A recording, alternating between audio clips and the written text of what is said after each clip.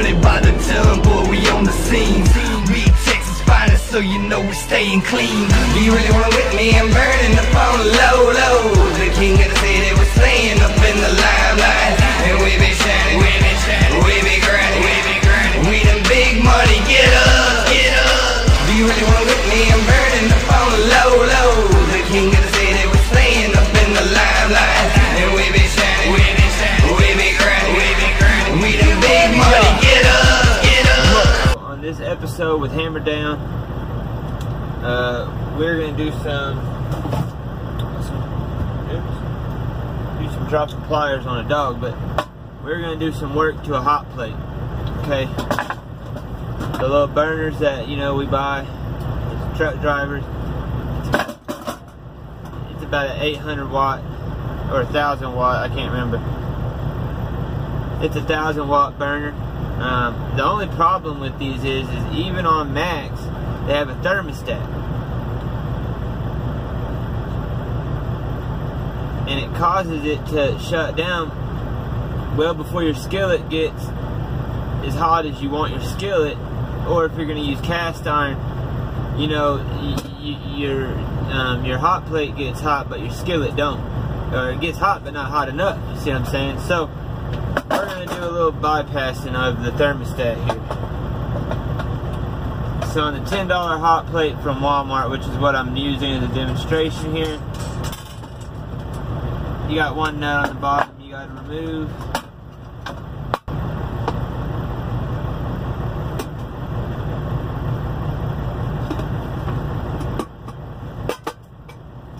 That's all you got, folks, okay?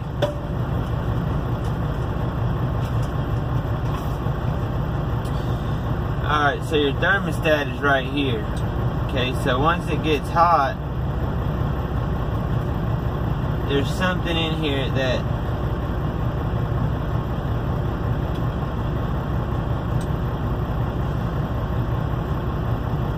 acts and it shuts it back down, which is what you don't want it to do.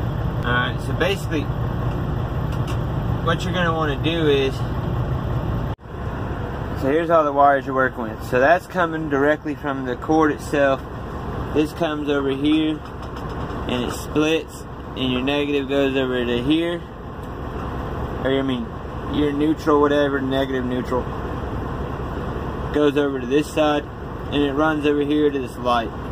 That's all that is right there, is your little light that glows to let you know that your unit is actually hot. Okay, now, these right here, this is your whole little thermostat setup, okay? I'm not 100% sure exactly how it works, but I know that all we're gonna do is we're gonna take and we're just gonna directly connect these two wires right here. And I've put it on a switch before, and I might see if I have a switch laying around in here that I can put it on. Let me actually check for that first. Well, after a quick delay, I went in and bought a switch. It'll work perfect. It'll be a little bulky, but there's plenty of room for this shit to fit, so I don't care. So I drilled a hole. That way I can put my switch guy down in there.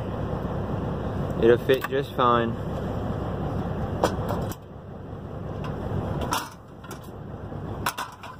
I went ahead and I disconnected this little switch right here, which has your thermostat built in. And you see I already got my wires ready to hook up to the switch. That one and this one. See how they got like the curve on them? They'll hook up nicely with the switch itself on the poles there. So I'll be right back. This is where I put the switch in at. That's that hole that I drilled. My drill bit wasn't quite perfect, so I had to do a little finesse, but it's in there. And so this middle post is the one that, this is the one that goes to the actual coils. This bottom post right here is the one that came from the plug that goes to your inverter or your wall plug, whatever your setup is. So that's the off position when it's this way. So this is the hot wire that come in, this is the hot wire that comes out, and it runs directly to your coil here. test run. You see how I got my switch here in the off position? It's hard to read it, but it does say off right there. Right there, you see it? Off. So when I flip my switch, my light still comes on because I left the light connected. That way you don't forget that your hot plate's on and you walk off and leave it. I always make sure I leave the light connected. See, so now this does nothing. This knob is absolutely useless. I leave it there for the looks though. But right here, it's on. And now what this does is it allows your coil to go wide open at max watts, and it just stays there. Instead of it reaching a certain temperature and then the thermostat telling it to shut off. Now you can use cast iron skillets, you can use bigger pots, you can use like you know, you can make all sorts of different shit now because it doesn't shut off. It will actually cook at a high temperature instead of being limited to a lower temperature. This takes about 30 minutes of your time and makes all the difference in the world. This little guy right here, like I said, I think in a previous segment of the video, was $6.47 at the truck stop. You can go to Walmart and get one for about $3, but I wanted to do the video, and so I went inside and I bought it. Skillet warming up.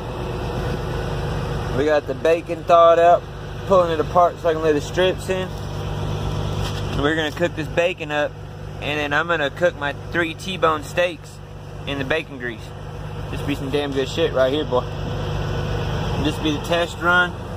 See, there's the switch. She's in the on position. The light is glowing.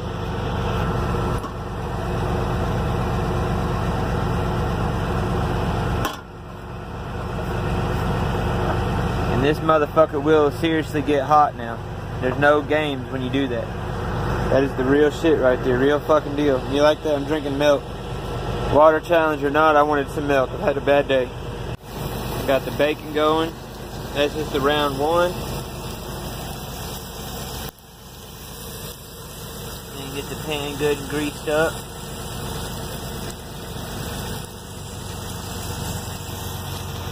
Shit's cooking really well. It's not gonna get, the hot plate will no longer get hot and shut off. It will stay running at its full watts until you flip that switch. Round 2 of the bacon here. We already got some bacon over there. I lost track of time, but whatever. Just chilling with it, man. It's just gonna be good. I got 1 piece of bacon left. I'm kind of pissed off that I didn't make it into the skillet, but it's alright, you know. We're getting after it. Up to the T-bones, folks. Cooking the T-bones in the bacon grease. Might not be the healthiest meal on the planet, but it is my meal. That's what greatness looks like, folks. That's what greatness looks like. We got the little switch, got that shit. That is the shit, folks.